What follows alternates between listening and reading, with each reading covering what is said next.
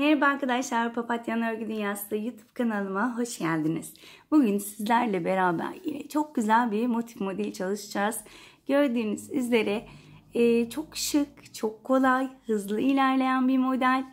Benim çok hoşuma gitti. Umarım sizler de beğenirsiniz. Hemen arkasını da göstermek istiyorum. Arkası da gayet düzgün. Bu modelde neler yapabiliriz derseniz sizin hayal gücünüze göre her şeyi yapabilirsiniz. İster bebek battaniyesi, ister kırlent, ister yatak örtüsü, isterseniz yelekler, ırkalar dahi yapabilirsiniz diyorum. Ve hemen ipimi göstermek istiyorum. Bu sefer şöyle 4 tane renk kullanacağız. Yine koton gold ile yapacağım. Dediğim gibi arkadaşlar, her zaman dediğim gibi istediğiniz ip türüyle yapabilirsiniz. Çok kalın olmamak şartıyla orta kalınlıktaki iplerle yapabilirsiniz. Alize Diva ile de yapabilirsiniz. Biliyorsunuz Alize Diva biraz ince bir ip. Onunla çok güzel bluzlar olur diye düşünüyorum bu modelle. Hemen tığımı da göstermek istiyorum. Tığımda 2 numara 1.75 milimlik tığ kullanıyorum. Daha tok durması için. Normalde bu iple 2,5 numara tığ ile çalışılması gerekiyor. Ama daha tok durması için ben bu tığı tercih ediyorum. Sizler elinize yatkın istediğiniz tığı kullanabilirsiniz. İsterseniz hemen yapımına geçelim. Öncelikle gri ipimle başlıyorum ve sihirli halka ile başlıyorum. Şöyle ipimi halka haline getiriyorum ve iplerin birleştiği noktadan tutuyorum. Tığımı halkamdan geçirip bir sık iğne ile düğüm atıyorum. 1, 2, 3 zincir çekiyorum ve 2 tane ikili trabzan yapıyorum.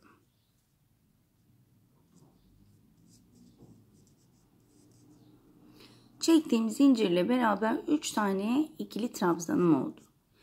2 tane zincir çekiyorum. Başını doluyorum. 3 tane ikili trabzan yapıyorum.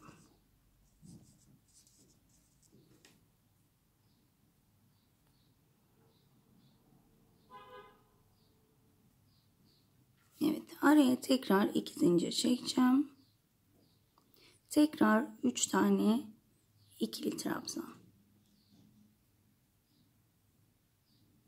Toplamda bu üçlü grubumuz 4 tane olacak. Üçüncüyü yaptık. Tekrar 2 zincir çektim. Tekrar 3 tane ikili trabzan.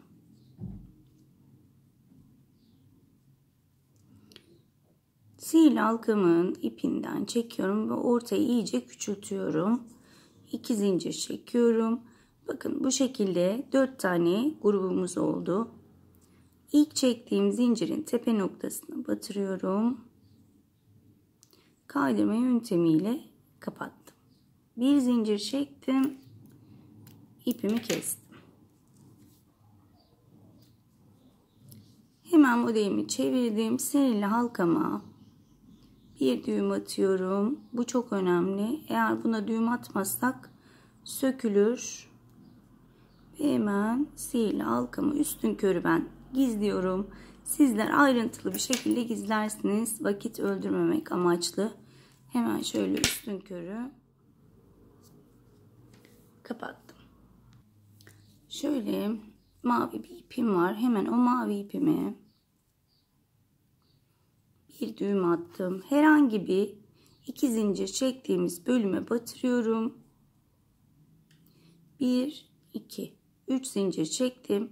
Arkadaki şu kalan iple beraber öreceğim. 3 tane ikili trabzan yaptım. Çektiğim zincirle beraber 3 tane ikili trabzanım oldu. Araya bir zincir çekiyorum. Başını doluyorum. Hemen iki zincir çektiğim bölüme batıp, yani o 2 zincir çektiğim bölümler benim köşelerimi oluşturuyor. Şu anda köşelerimi yapıyorum. Bakın köşenin içine 3 tane ikili trabzan, 2 zincir, başını doluyorum. Tekrar aynı yere batırıp 3 tane ikili trabzan yapıyorum. Bu şekilde. Bir zincir çekiyorum. Başını doluyorum. Bakın ikinci köşeme battım. 3 tane ikili trabzan, 2 zincir, tekrar aynı yere batırıp 3 tane ikili trabzan yapıyorum.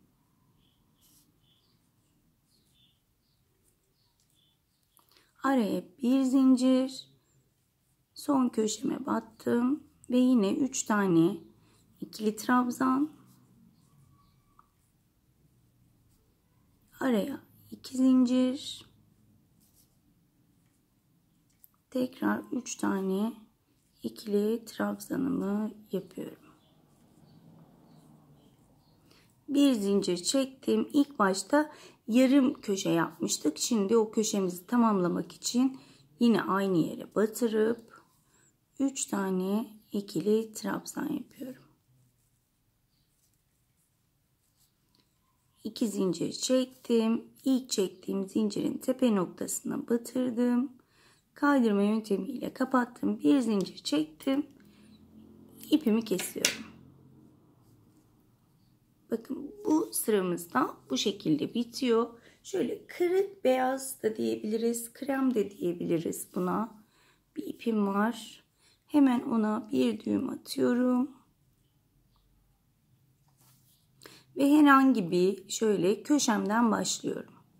Yine buraya yarım köşe ile başlıyorum. 1, 2, 3 zincir çektim. 2 tane ikili trabzan yaparak yarım köşemi tamamlıyorum. Çektiğim zincirle beraber 3 tane ikili trabzanım oldu. Araya bir zincir çektim. Başını doladım. Bakın buraya tek zincir çekmiştik. O bölüme batıp 3 tane ikili trabzan yapıyorum.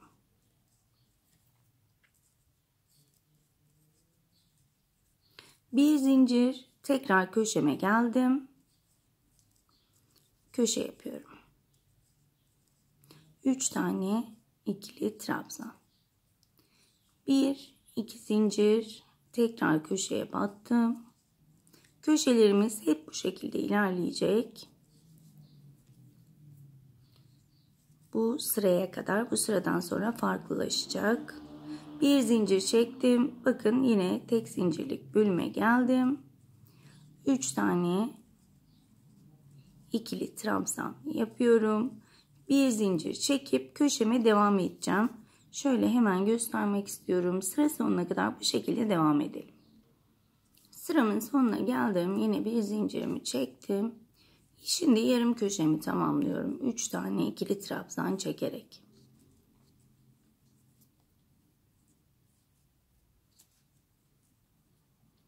İki zincir. İlk çektiğim zincirin tepe noktasına batırdım. Kaydırma yöntemiyle kapattım. Bir zincir çektim. İpimi kestim.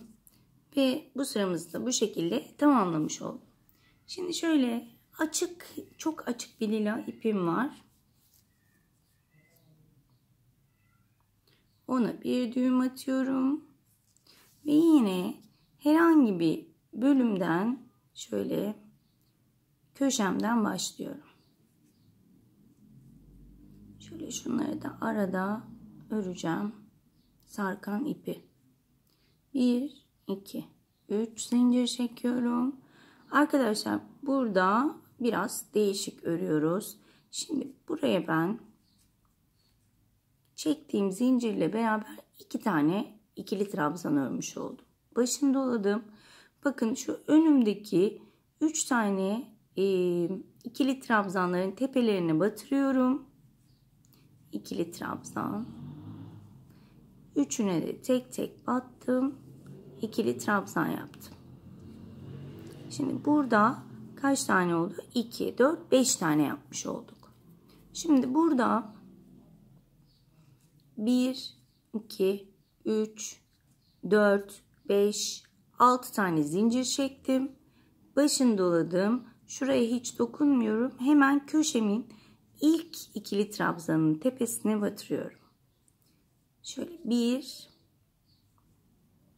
2, 3 tane ördüm. İkili trabzan. 3 tanenin tepesine 3 tane ördüm.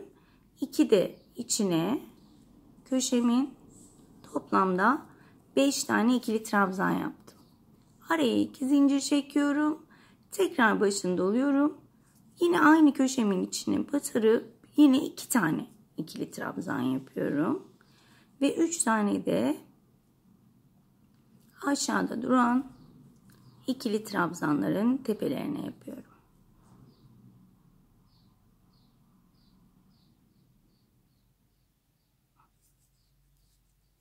Üçüncüyü de yapalım. Burada ne yapıyorduk? 1, 2, 3, 4, 5, 6. Başını doluyorum. Bakın hemen şu köşemin ilk trabzanın tepesinden başlayıp bu şekilde arkadaşlar sıra sonuna kadar devam ediyoruz. Evet arkadaşlar, sıramın sonuna geldim. Şurada yine yarım trabzanla bitirmiştik.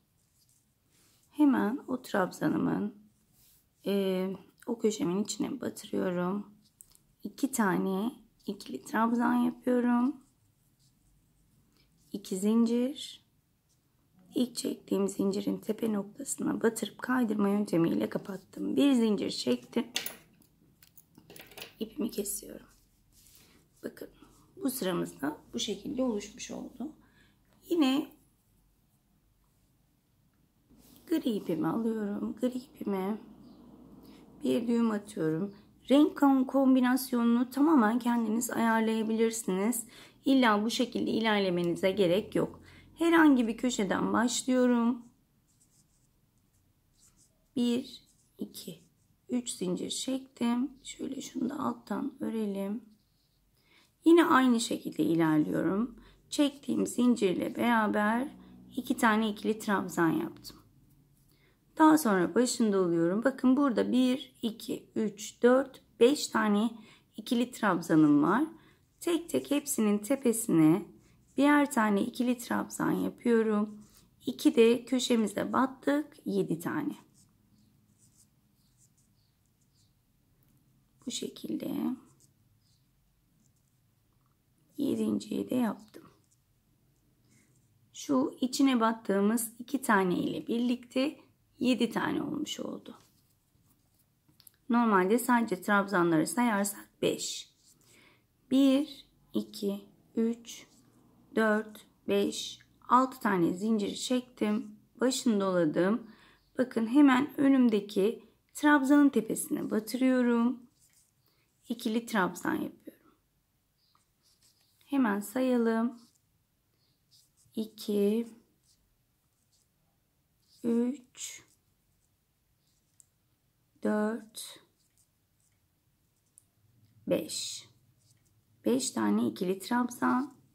Köşemin içine de 2 tane yapıyorum. Toplamda 7 tane. 1, 2 zincir. Tekrar köşemin içine batıyorum. 2 tane ikili trabzan. Köşemin içine hiç aralara zincir çekmeden 5 tane de trabzanların tepesine yapıyorum.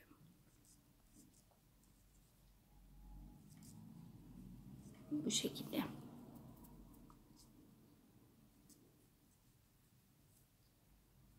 Evet. Burada ne yapıyorduk? 1, 2, 3, 4, 5, 6 tane zincir çektim. Başını doladım.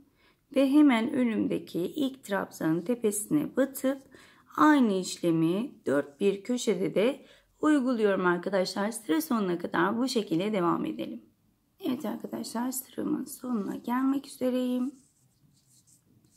Yine buraya 5 tane ikili trabzanımı yaptım. Köşemin içine 2 tane.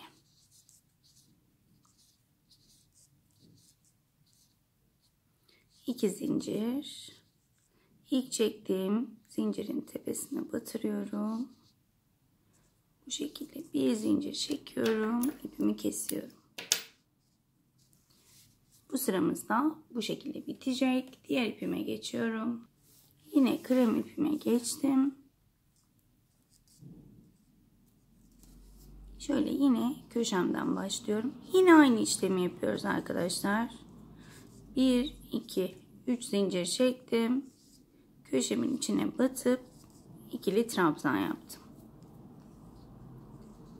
Bakın burada 1, 2, 3, 4, 5, 6, 7 tane ikili trabzanım oldu. Şöyle şu beyaz ipi de arkadan yürütmek istiyorum. 1, 2, 3, 4, 5, 6, 7. 1, 2, 3, 4, 5, 6 zincirimi çektim. Başını doluyorum. Ve önümdeki ilk trabzanın tepesine batırıyorum ve ikili trabzan yapıyorum. Bu şekilde olacak bakın. Ve tek tek yine ikili trabzanlarımı yapmaya devam ediyorum. Sıramız yine az önceki gibi, sadece trabzanlarımızın sayısı ikişer ikişer artıyor. Başka bir işlemi yok. Yine bakın trabzanlarımı yaptım. Köşemin içine geldim. 1, 2 tane ikili trabzan, 2 zincir, tekrar köşemin içine batıp 2 tane ikili trabzan yaptım. Tek tek trabzanlarıma batıp 6 zincir yapıp devam edeceğim bu şekilde. Sıra sonuna kadar devam edelim. Sıramın tekrar sonuna geldim.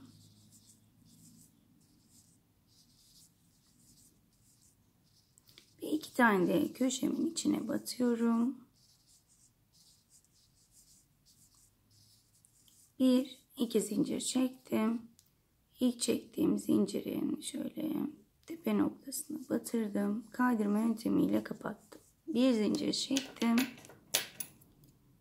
İpimi kestim. Tekrar mavi ipimi alacağım.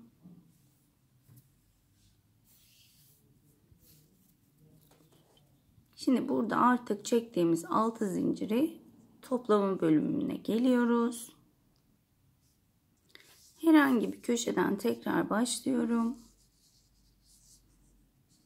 Battım. 1, 2, 3,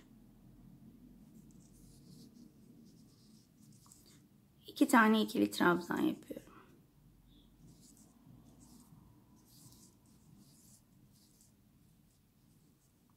Bir zincir çekiyorum. Toplamda burada çektiğimiz zincirle beraber 3 tane ikili trabzan yapmış olduk. Şimdi burada başını doluyorum. Bakın şuradaki biri sayıyorum. 1, 2, 3, dördüncüye batırdım. İkili trabzan yaptım. Başını doladım. Tekrar aynı yere batıyorum. Bir ikili trabzan daha. Başını doladım. Tekrar aynı yere battım. İkili trabzan.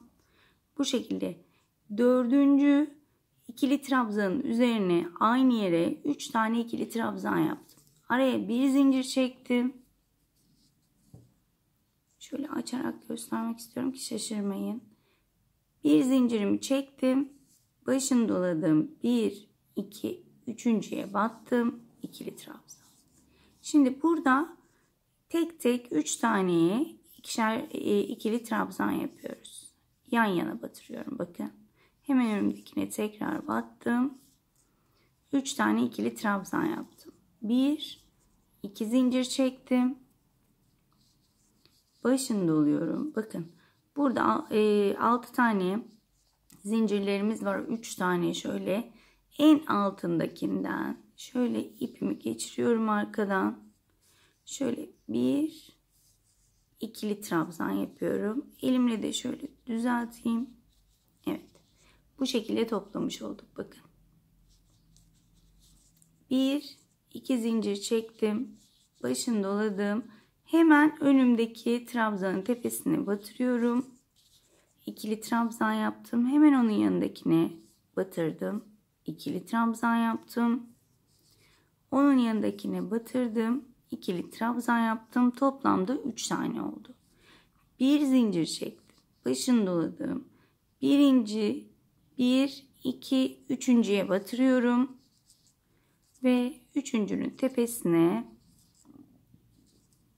3 tane ikili trabzan yapıyorum. Bakın şöyle göstermek istiyorum. Modelimiz bu şekilde. Bir zincir çektim. Tekrar köşemi yapıyorum. 1, 2 ve 3. Araya 2 zincirimizi unutmuyoruz. Ben aralara 2 zincir çekiyorum.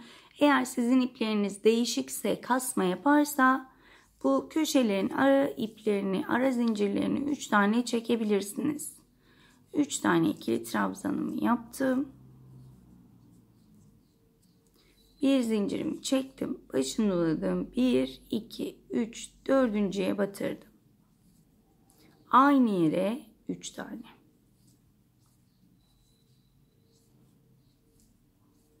İki trabzanımı yaptım. Bir zincir çektim. Başını doladım. 1, 2, 3, dördüncüye batırdım. İkili trabzan.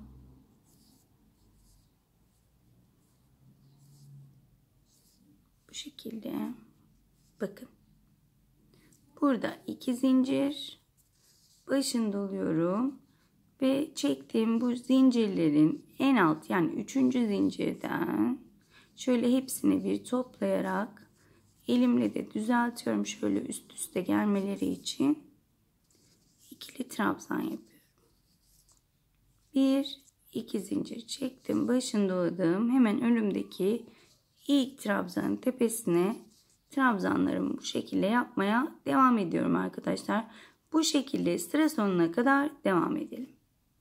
Evet arkadaşlar, yine sarımın sonuna gelmek üzereyim. Bir zincir çekiyorum. Başını doluyorum. 1, 2, üçüncüye batırdım. Ve aynı yere 3 tane ikili trabzan yapıyorum. Bir zincir çektim. Hemen köşemin yarısını yapıyorum. Az önce bir yere takıldım. Şöyle göstermek istiyorum. Şu neredeydi? Evet, bakın. 1, 2, 3, dördüncüye batırıyoruz. Daha sonra tekrar sayıyorum. 1, 2, üçüncüye batırıyorum. İlk gösterdiğimde, yani en son gösterdiğimde herhalde fazla trabzan yapmışım. Dördüncüye batırın dedim. Bunu da oradan söylemek istiyorum. Orada bazen kameranın karşısında bir eksik bir fazla çekebiliyoruz. Kusura bakmayın. Bunu da söylemek istedim. Yani ilk gösterdiğim gibi yapıyoruz. 1, 2, 3, dördüncüye batırdım. Daha sonra 1, 2, üçüncüye batırıp devam ediyoruz. Burada şaşırma olmasın. Kesinlikle yanlış yapmanızı istemiyorum. O yüzden böyle defalarca söylemekteyi duyuyorum. Evet. Şöyle hemen bu sırayı da bu şekilde göstermek istiyorum. Hemen bir üst sıraya geçelim. Yine şöyle açık lila ipimi alacağım. Artık son kenar bölümüne geldik. Bundan sonra bir sıra daha yapıp bitireceğiz. 3 tane yine köşemiz aynı şekilde 3 tane ikili trabzanımı yapıyorum.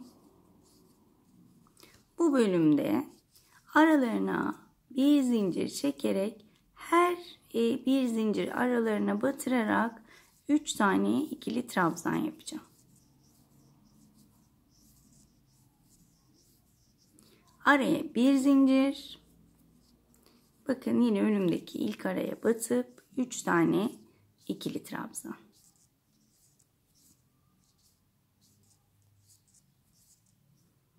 Bir zincir. Başını doluyorum. Bakın burada 2 zincir çekmiştik. İlk önümdeki 2 zincirlik bölüme battım. 3 tane ikili trabzan yaptım. Bir zincir çekiyorum. Hemen onun önündeki 2 zincirlik bölüme battım. 3 tane ikili trabzan yapıyorum. Bir zincir. Bakın tek tek bütün aralara batırarak üçlü trabzanımı yapmaya devam ediyorum. Hiçbir araya atlamıyorum. Araya bir zincir çekerek. 2 ve 3. Köşeme geldim. Yine bir zincir çekiyorum ve köşemi yapıyorum.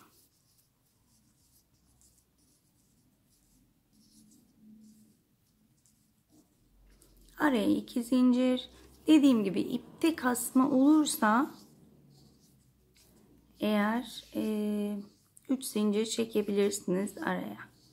Gördüğünüz gibi köşemi de yaptım. Bir zincir ve önümdeki tüm aralara tek tek batmaya devam edeceğim. Bu sıramda bu şekilde ilerlemiş olacak. Sıra sonuna kadar devam edelim. Evet arkadaşlar, sıra sonuma geliyorum. Bir zincir çektim. Önümdeki son araya batıp 3 tane ikili trabzanımı yaptım. Araya bir zincir çektim. Başını doluyorum ve köşemi bitiriyorum. Yarım kalan köşemi. Şu arkadaki ipi şöyle çekelim. 1-2 zincir çektim. İlk yaptığım zincirin tepesine batırıp kapattım ve artık son sıramıza geçebiliriz. Hemen şöyle modelimi açıp göstermek istiyorum. Birazcık şöyle durmasının sebebi birazcık buhar istemesi. Gördüğünüz gibi arkadaşlar, isterseniz bu şekilde bırakabilirsiniz. İsterseniz de şimdi göstereceğim gibi yarım trabzanla bitirebilirsiniz. Benim bu şekilde de çok hoşuma gitti. Ama size ilk gösterdiğim model gibi yarım trabzanlı bölümü de göstermek istiyorum. Şöyle hemen köşeden başladım. İpimi bağladım. Buraya bir zincir çekiyorum. Başını doluyorum. Hemen köşemin içine battım. 3 ilmeği birden topladım. Başını doladım. Tekrar köşemin içine battım. 3 ilmeği aynı anda topladım. Başını doluyorum. Bakın 3 tane ikili trabzanın ilkine battım. 3 ilmeği aynı anda topladım. Başını doladım. İkinciye battım. Topladım. Başını doladım. Battım. Topladım. Bu şekilde yarım trabzanlarımızı yapmış oluyoruz. Tekrar başını doluyorum. Bakın tek zincirlik bölümlerin içine batıyorum şöyle. Yani altından batıyorum. İçine de batabilirsiniz isterseniz. Topladım. Bu şekilde tüm trabzanların tepelerine batırıyorum. Yarım trabzan yapıyorum. Ve tek zincirlik bölümünde tam ortasına şu şekilde batıp topluyorum. Bu şekilde köşeye gelene kadar devam edelim. Bakın köşeme geldim. Yine başını doluyorum. Aralara batmayı unutmuyorum. Başını doladım ve yine bakın 3 tane ikili trabzanın tepelerine batarak yarım trabzanlarımı yapıyorum. Köşeme geldim. Köşemin içine 3 tane yarım trabzanımı yapıyorum. Araya 2 zincir. Tekrar başını doladım. Tekrar köşemin içine batıp 3 tane yarım trabzanımı yapıyorum. Başını doladım. Tek tek hiç aralara zincir çekmeden bu şekilde devam ediyorum arkadaşlar. Hemen şöyle göstermek istiyorum. Bakın bu şekilde devam edeceğiz sıra sonuna kadar. Evet arkadaşlar, sonuna gelmek üzereyiz. Ben yine yarım trabzanlarımı yapmaya devam ediyorum.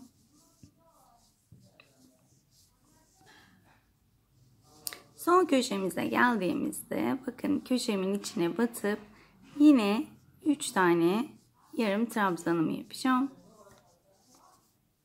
İkinciyi yaptım. Üçüncüyü yapıyorum. Araya 2 zincir. İlk yaptığım bakın burada bir zincir çekmiştim. Hemen onun tepesine batırıyorum. kaydırma yöntemiyle kapattım ve ipimi kesiyorum. Bu şekilde ipimi kestim. Hemen ipimizi de saklayalım. Şöyle ben üstünkörü saklıyorum ipimi. Sizler daha ayrıntılı bir şekilde saklarsınız. İp saklamak biliyorsunuz çok önemli. Çözülmemesi amaçlı. Şu anda ben yine birleştirmeyi göstermeyeceğim arkadaşlar. Birleştirme videosu zaten var. Hemen videonun açıklama köşesine koymayalım da yorum köşesine koyacağım. Oradan bakabilirsiniz. Kaydırma yöntemiyle motif birleştirme diye. Bu motif de trabzanla bittiği için kolaylıkla o videoyla modelinizi birleştirebilirsiniz. Hemen diğerini de getirmek istiyorum. Diyeceksiniz diğeri daha düzgün duruyor. Evet, çünkü diğeri buhar gördü. Hemen yaptıktan sonra çok hafif şöyle tersinden tabii ki tersinden bir buhar gösteriyorum. Ve elimle şu şekilde düzgün bir şekli alması için elimle düzeltiyorum. Sizler de onu yaparsanız muhteşem bir görüntü elde etmiş olacaksınız. Arkadaşlar bugünlük de videomuzun sonuna geldik. Eğer videomu beğendiyseniz beğen butonuna basmayı, beğenip paylaşmayı lütfen unutmayın. Bunlar videonun devamı için, videoların devamı için çok önemli. Kanalıma abone değilseniz de abone ol tuşuna bastıktan sonra hemen yanındaki zili aktif hale getirirseniz bundan sonraki yayınlanacak videolardan haberdar olabilirsiniz. Bugüne kadar desteklerinizden dolayı hepinize çok teşekkür ederim. Hepinizi çok öpüyorum. Kendinize çok iyi bakın. Hoşça kalın.